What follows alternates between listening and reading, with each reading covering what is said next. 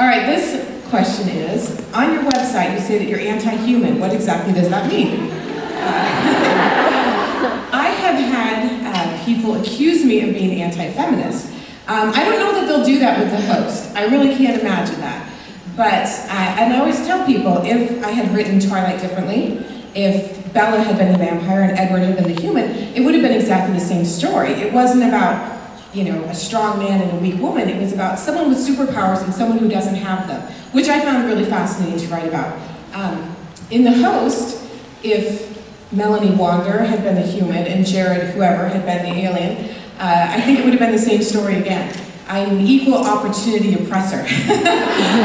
And humans are weak compared to a lot of the characters we make up. So that's what I mean by anti-human. And also, I tend to write from other perspectives. For example, in the host, without even thinking about it, I started writing from the alien's perspective.